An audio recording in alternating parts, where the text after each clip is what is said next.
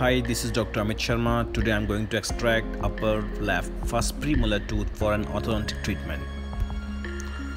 So as you can see, I'm injecting local anesthesia which makes surrounding area numb for a short duration so that there will be no pain during tooth extraction.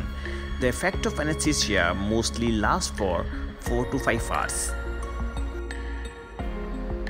And then we slowly start removing the surrounding gums from outer and inner surfaces of the tooth, and as you can observe very well that there is absolutely no pain during this process.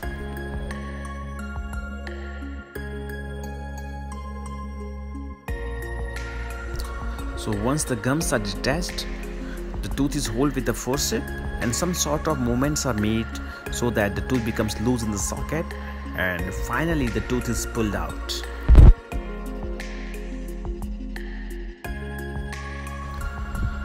So you people must have observed that how easily the tooth has come out. Then a sterile gauze piece or a cotton dressing is placed onto the socket and patient is asked to press it firmly for next half an hour.